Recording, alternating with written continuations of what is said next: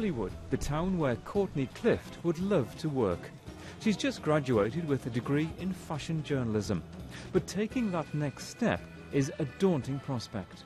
I think it's pretty common knowledge that if you want any kind of good job, you know, in 2013, you got to fight for it, especially as a recent grad. But her chosen profession is changing rapidly. Newspapers are closing and journalism is moving online. With like the explosion of like blogs and websites and stuff, I think a lot of people are thinking these days that, oh, you can get a job at any of these kind of sites. You can write for those sites if you want to write for free.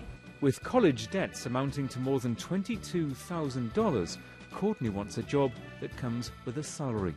So were all of those years spent studying worth it? In middle class America, that's kind of the standard to go from high school to college. I think it's kind of expected of you now. Do you feel empowered in the way that you thought you would? Yeah, I think I do. I feel empowered having that degree.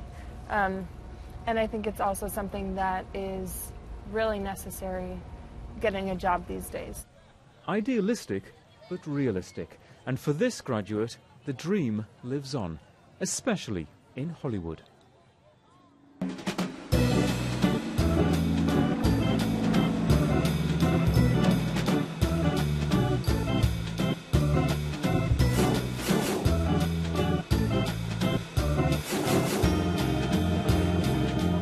Ladies who lunch, but these young girls have serious business on their minds.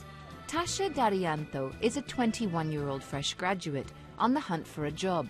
She says it's much easier to find work in Indonesia now than it used to be because the country has changed so much. Menurut saya, sekarang untuk mencari pekerjaan Indonesia, I think to get a job in Indonesia today, the system is more fair in the sense that you don't need connections. If we send in our CVs and we meet the requirements, we have the same opportunities as anyone else. sama dengan siapapun. Most of Tasha's friends have already found work, but she still spends her days scouring for jobs online. Tasha's holding out for her dream to work in an NGO. But while she wants to move up in life, it's not all about making money. Kalau untuk masa depan, memang bayangannya pengennya udah ada. In the future, of course, I would like to have my own apartment and a car. But I think what's more important is to have my own investment. Investasi sendiri sih. It's not about how much I spend. It's about how much I save.